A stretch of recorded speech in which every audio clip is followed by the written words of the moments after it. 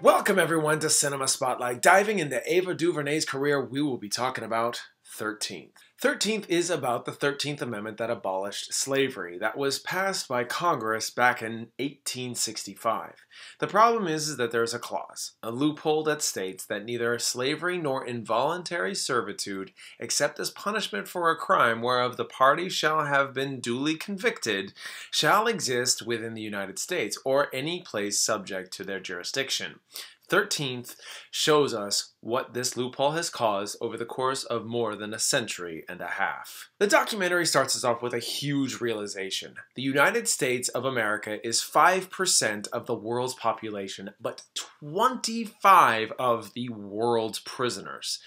To understand why, we take a deep dive into how this was even possible in the first place. The amendment abolished slavery, which ended a booming Southern economy, and with no options left but the loophole, this was immediately put into effect, starting the prison boom. You really have no choice but to take a real hard look at the nation's history of racial inequality, understand where it all stemmed from, what evolved into throughout the century, and realize where it ended up today. I had always known that President Lincoln signed the 13th Amendment, and while it had a long and difficult road to get where it is, doesn't change the fact that it changed everything. While deemed as the best, it quickly became the worst. Throughout the film, we watched the progression of racial inequality between films that inspired the thought process that placed black males in this animalistic and menacing limelight, to even presidents that had their hand in making this even worse. Crime had a face, and it was within the race we so desperately feared. When the presidents' names were constructively criticized throughout the timeline, some did not come to me as a big shock. Nixon, for one. Because when you hear Nixon's name, you can pretty much see that that was no surprise here. His stance on crime would only show him off to be a two-faced layer down the road, but when Reagan shows up in the timeline, this is where I kind of flip things on its head. I mean, going on what I knew, which wasn't very much, I found myself challenged. Now, this isn't my personal opinion, but when Ronald Reagan, a man I always thought was seen as one of the great presidents, didn't do so well in this war on crime that Nixon started, this makes things a little bit more difficult. Honestly, difficult doesn't even begin to describe the next events that are highlighted in this documentary.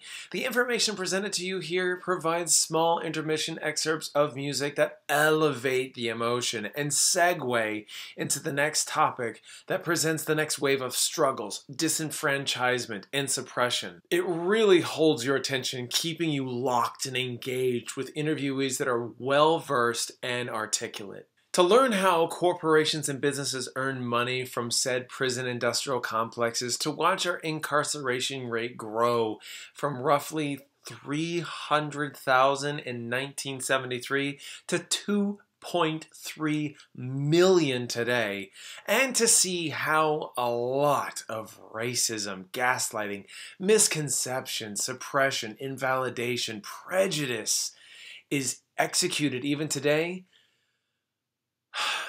it's maddening. Here's the deal.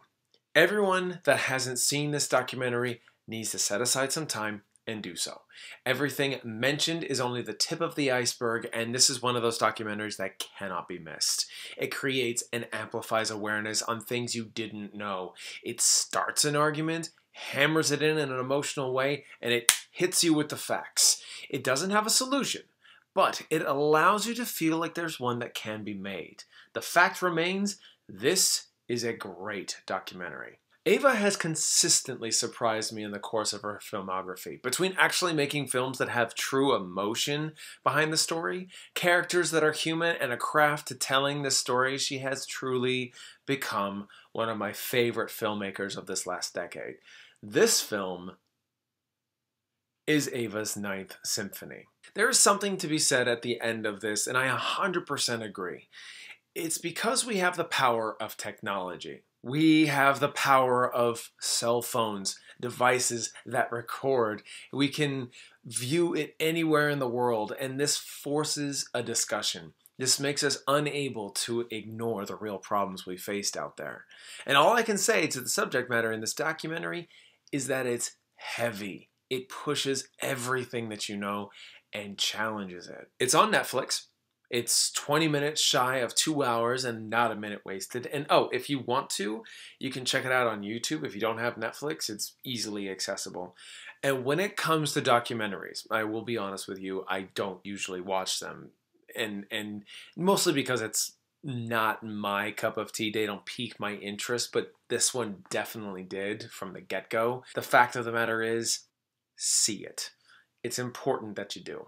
All right, thank you all so much for watching. If you've seen 13th, please let me know in the comments. Be kind, be reasonable, and let's talk. Like, share, and subscribe, and click that bell so you don't miss another video. With all that said, I hope you all have a fantastic and wonderful day.